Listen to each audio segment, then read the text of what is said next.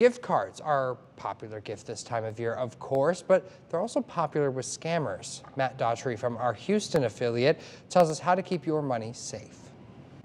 The grandmother came to KHOU 11 telling us that she was a victim of this scam. Now she wants to help keep this from happening to you. I have bought thousands and thousands and thousands of dollars worth of cards. This is the first problem I've had. I've been lucky. This Houston grandmother says it was on a regular trip to her local grocery store last October when she bought these Amazon gift cards totaling $150.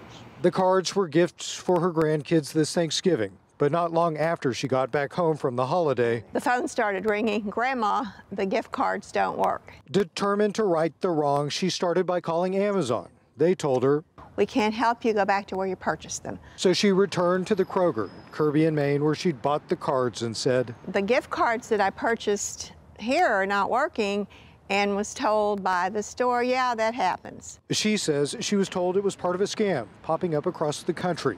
Thieves write down the claim codes on the cards, then they wait. And when someone buys the card at the store, that activated the card and they spent the money. Frustrated with the experience, not so much the loss of the money, this grandmother went online, sharing her experience on Nextdoor. I thought it would be nice to notify other grandmas that are out shopping for their grandkids what can happen, and I got 150, 160 responses from numerous people all over the city that said how much they had lost buying gift cards. I'm not the only person. The Better Business Bureau confirms it. We are hearing a lot about this issue, people going to stores and buying cars, and then they find out later that they've already been used. Leah Napoliello is the BBB's Vice President of Investigations. It is important for the stores to check, also for consumers to check as well. Her advice to you, inspect the cards before you buy them. And if the barcode has been moved or removed and a sticker has been placed on top of the barcode, then that's a sign that someone has tampered with it. She says consumers should try to get their money back, starting with the store.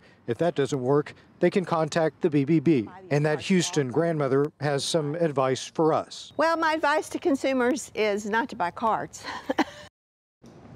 And if something like this happens to you in our area, you're urged to call the store where you bought it from or the Better Business Bureau.